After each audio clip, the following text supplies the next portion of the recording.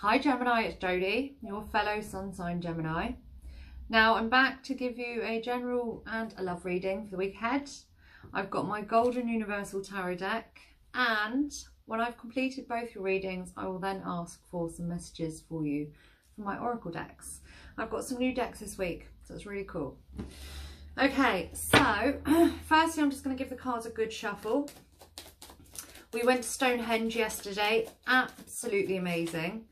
And the footage is available to members, of course, because I had to offer different things within a membership, being granted channel membership last month.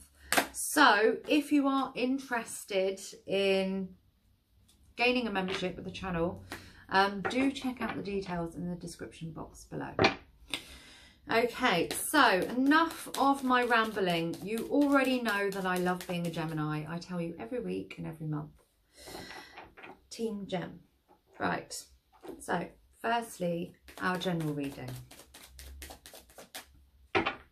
I've got a little green fly just sat here right next to me, watching me read. Okay, so hopefully my cards don't squash him.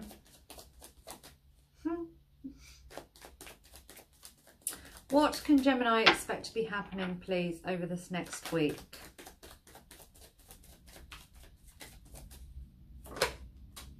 Oh, big changes. Okay. Got the Tower card. Any more cards, please? What can people born under the sign of Gemini expect to be happening? Oh, gosh, let's have a look. Right. Firstly, the Tower, which does depict big change. So it's quite drastic or dramatic change when the Tower card appears. We then have together the Devil card and the Hierophant. So we've got the zodiac sign of Capricorn and the zodiac sign of Taurus. Following this, we've then got the Four of Cups. So, Gemini, what is going on? Okay, so I am seeing intimacy here over the next week, alongside long-term commitments. Now, following this with the Four of Cups, the Four of Cups here is somebody who is needing reassurance. They're more focusing here on what's missing instead of what's there, instead of what they've got. So just be aware to... And even in the Four of Cups as well, this can be somebody who is opening up to you on an emotional level and you're just not noticing because you're too busy focusing on different things. So just be aware over the next week of who's making more effort with you or messaging you more. And obviously, if you are being intimate or looking at something long term, you should know who this person is. Let's clarify the Tower card. Can you please clarify why the Tower card is here?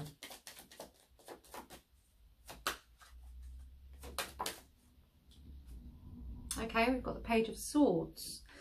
Page of Swords can be somebody that's younger, can also indicate spying, and can also indicate quite like communication. Let's clarify this card. Further clarification. Can you please clarify the Page of Swords? We've got the Ten of Swords. So we've got here communication between you both that is actually bringing an ending to mental frustrations here on your part. So by communicating with each other, you're actually helping each other mentally, bringing an ending to mental frustrations. Okay, so lots of support between you both here. As I've already said, lust, desire, intimacy and the Devil card. Possible long-term commitments in the Hierophant, and Four of Cups. Just try to be aware of who's making more effort towards you than usual. Okay, on to our love reading anyway. So this is just basically like an extended love reading. So we'll see what we get. The cards being banged on the table, in case you don't already know, when readers do this, it's to release energy. So it's basically shaking off the energy from the cards to restart with the next question. Okay, and our monthly readings for May, they are already available on the channel. So I will place a link for Gemini's monthly readings. Okay. What can Gemini expect to be happening, please, over this next week within love and romance? Well, we've got a couple of cards flipped. Let's see what we've got. Okay, first we've got the Seven of Cups. So we've got emotional confusion, not quite knowing what to do. We have the Queen of Cups. So we've got depth of emotion here with the Queen of Water.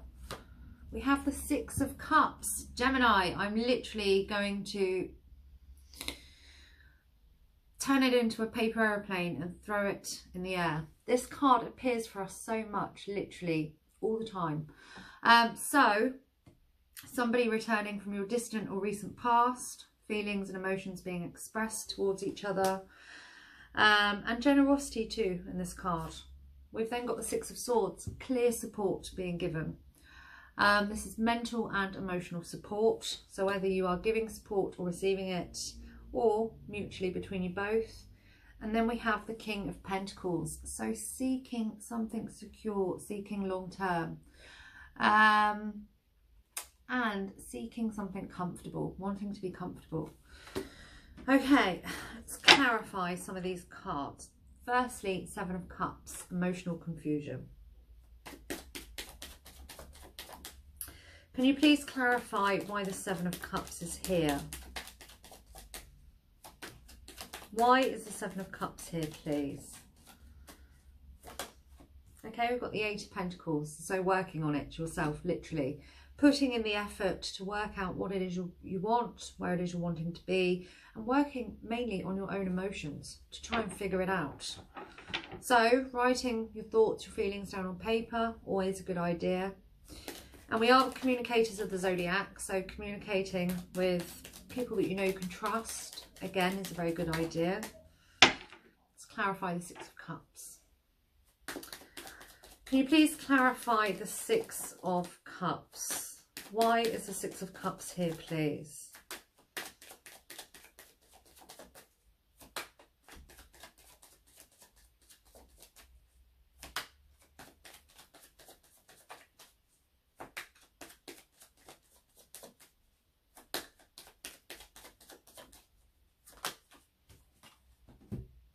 Okay, we've got the Magician, which could be that you've manifested this yourself, and we have the Ace of Swords. So we've got positive communication here, especially around feelings and emotions.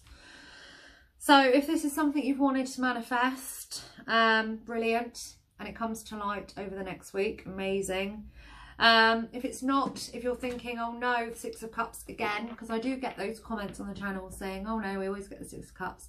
Yes, Gemini, I know, but these are general generic readings, they're not personal readings, but I hope that they do resonate. Right, King of Pentacles, King of Earth. So seeking here comfort, security, something traditional, long term. Can you please clarify the King of Cups?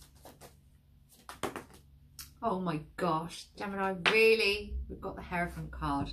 Seeking security, comfort, possibly even marriage with this card. Okay, so on to your oracle messages.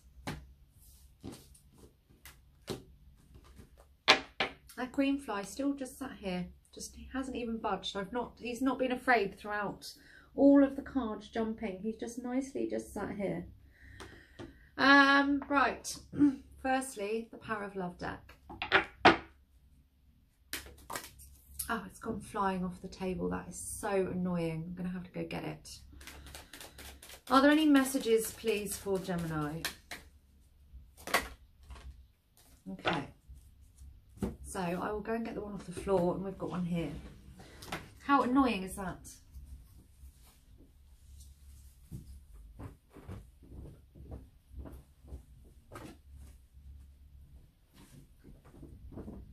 Okay, Gemini, this is really, really funny. You know, I don't bring my personal life into the readings whatsoever, really.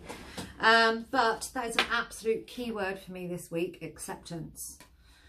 You are ready to release control of situations or people and lovingly embrace the rhythm of life. Absolutely. That really, really resonates with me this week. And respect. You value everyone's unique perspective on the path to love. Beautiful. Very, very positive and very free-flowing messages. Lovely. Right, on to my Moonology deck. So if there's any cross watchers watching, you might not be able to keep up with us Geminis because we talk so fast. And to get the gist with what we're trying to say. But Gemini's watching, or if you've got Gemini within your chart, you'll probably understand everything that I'm just saying. And how quickly I'm talking. Are there any messages, please, for Gemini?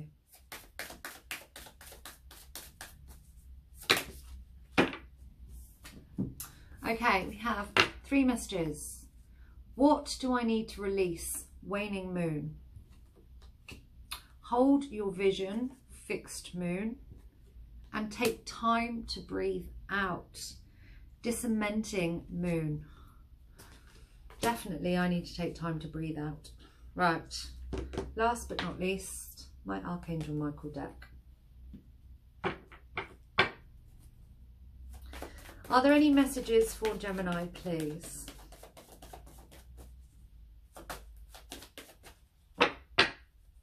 Are there any messages for Gemini?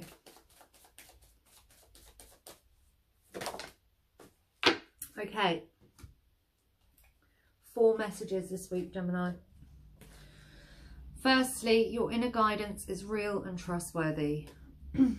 Now, these messages, as you may already know, they do come alongside prayer. So I will read the prayer aloud and then it's entirely up to you if you wish to read them within prayer. Okay, please help me clearly hear, see, feel and know the divine guidance that I've asked and prayed for.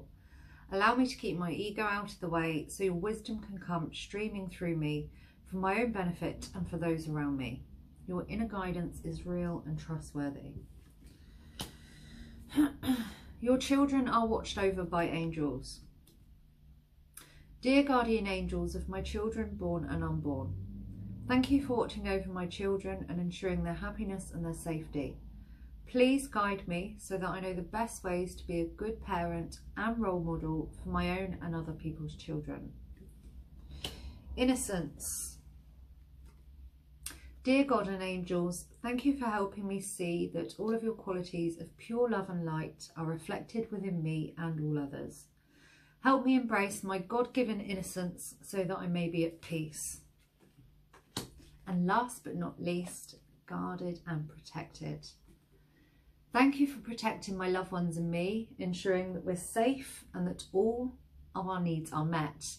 I now accept your help gratefully and gracefully, knowing that it's right for me and all others to accept heavenly assistance. I thought I'd squash the little green fly, but he's okay.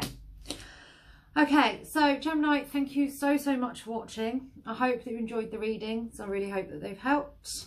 Do comment, share, subscribe. It does keep the channel going.